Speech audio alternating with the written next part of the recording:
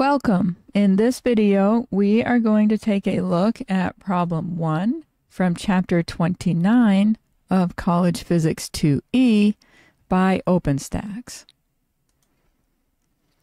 In this problem, we have a molecule. It's oscillating with a known frequency. We need to find the difference in energy in electron volts between allowed oscillator states. And then we need to find the approximate value for n given the energy. Okay, let's start with what we know. Okay, we know the frequency is 1.7 times 10 to the 13 hertz. And we need to find the difference in energy between allowed states.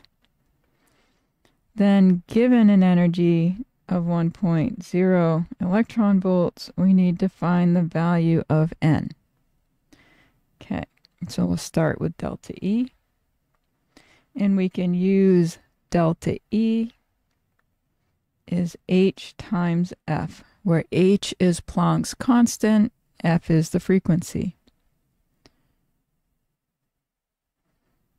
We can substitute the values. H is 6.626 times 10 to the minus 34 joules times seconds. We're going to need this in EVs, so let's just convert that now.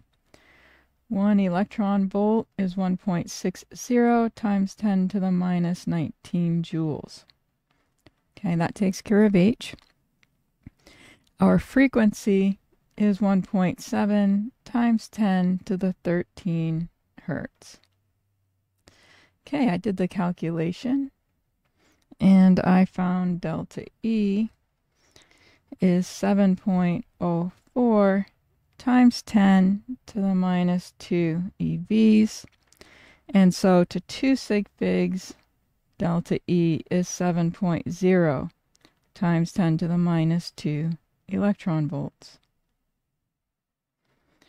Okay, now for part B, we need to find n, and we can use the equation E is equal to the quantity n plus 1/2 times HF. Okay, so we'll solve for n plus 1/2. That's going to be E divided by HF. And so n is going to be E divided by HF minus 1/2. Okay, the given E is 1.0 electron volts. We just found HF, right? HF is the same as delta E, so we'll just use that.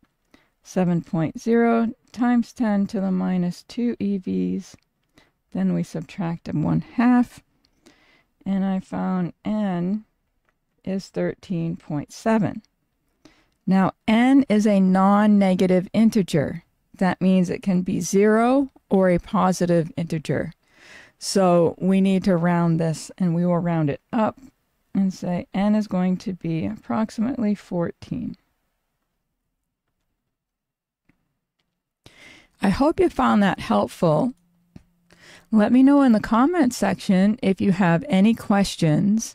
Thank you for watching, and I'll see you in the next one.